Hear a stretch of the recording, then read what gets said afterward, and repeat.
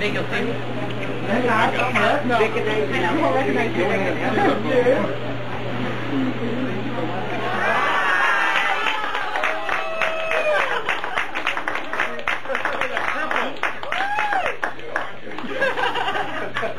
Hey, you don't want to walk down when you're walking. Hey, what's the walker, we don't want you to walk like you cry. We don't need another idiot. Hey, Robert, the birthday boy gets a favorite.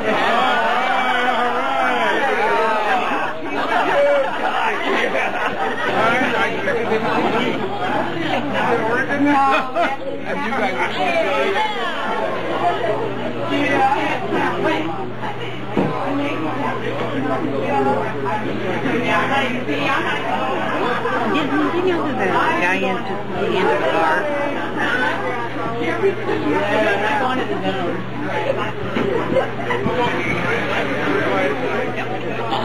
With second place sticker or tag. Yeah, that's right. Sacramento State Fair.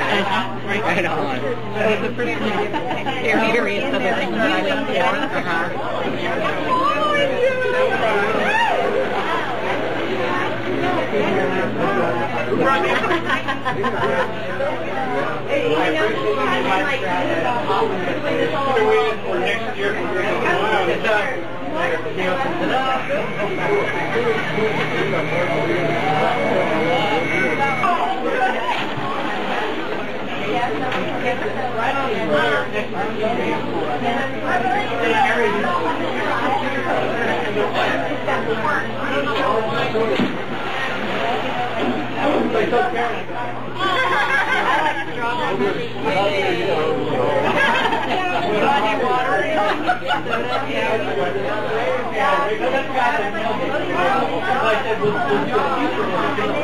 Need your water to get there, Dad?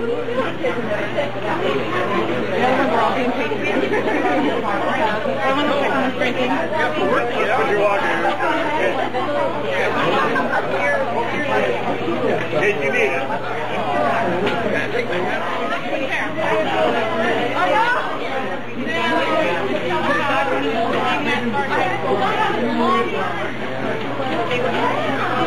It's not important.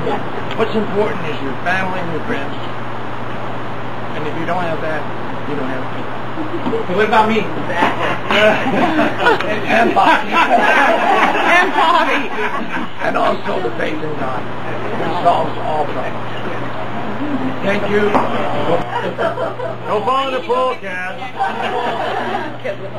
Okay.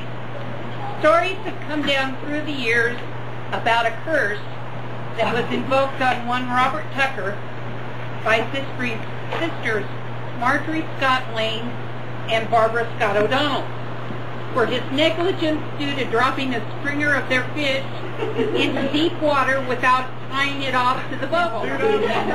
Robert would never catch another fish for the rest of his days, and so it's been.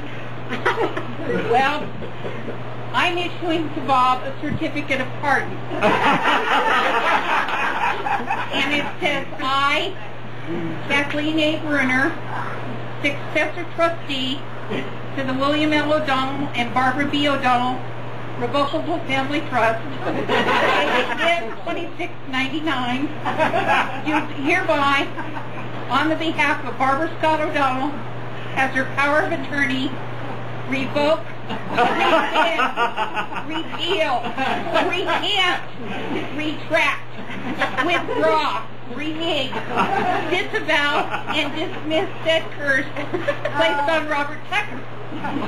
Additionally, I, Kathleen Bruner, declare from this day forward, if Robert Tucker doesn't catch any fish, the lack of said fish is not due because of the curse, but because he's a half-assed fisherman.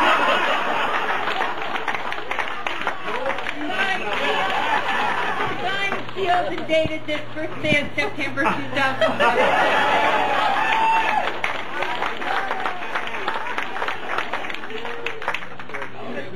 That is